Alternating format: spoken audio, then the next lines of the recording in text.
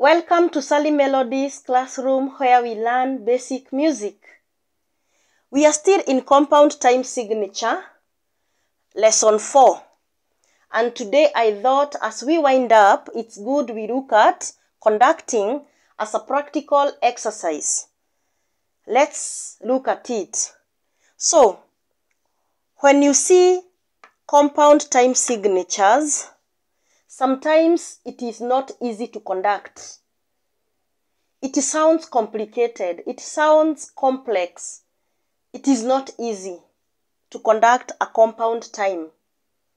But it can only be easy when you look at this compound time in terms of simple time. For example, a 2/4 has 2 crochet beats in every bar, and we know that. But when it comes to compound time, it becomes a 6/8, simply because these 2 crochets, the 2 beats, have been splitted into groups of 3 by adding a dot. So this dotted crochet here will give you 3 quavers, and this will also give you 3 quavers. It is very simple if you look at it as a simple time when conducting. But remember, the tempo must be higher than 2/4, because here we are now talking in terms of quavers, but not crochets. For example, let's remind ourselves how we conducted a 2/4.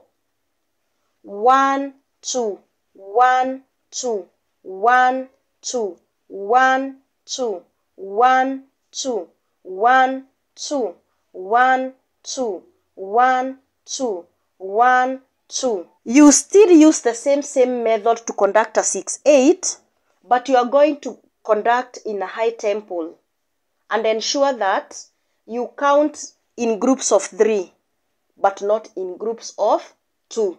Here you are counting in 2s. Here you are going to count in 3s.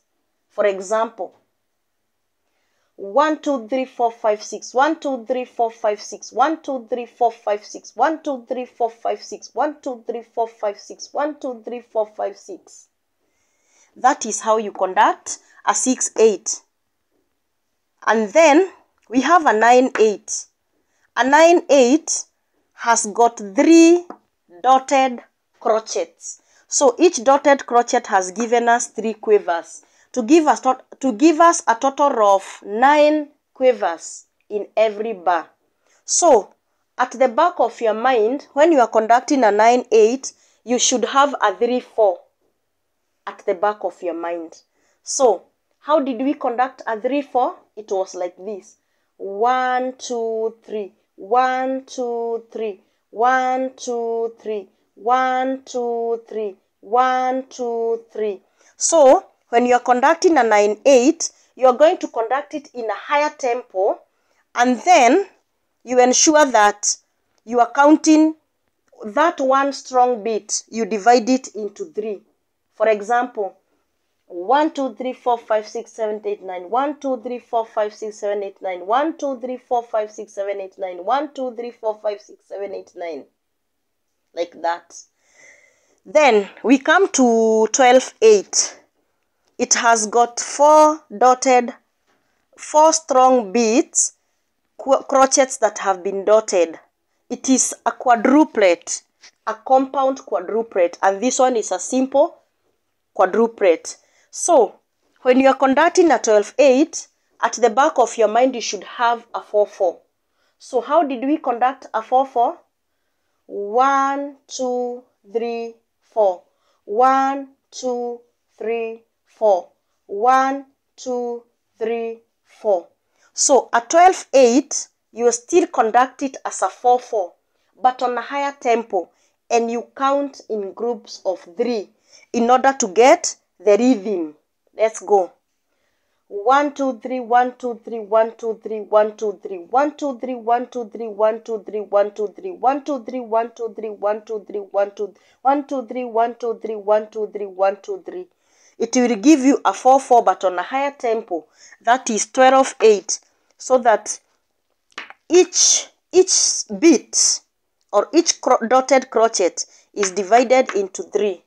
So That is the simple way of conducting compound time signatures, because they might sound hard or difficult to conduct when you look at them like this. So when you see this, just go to simple time and start relating each, because this is a simple time, simple duple, compound duple, simple triple, compound triple, simple quadruple, compound quadruple. So they relate. So thank you very much for attending this lesson. See you in the next lesson.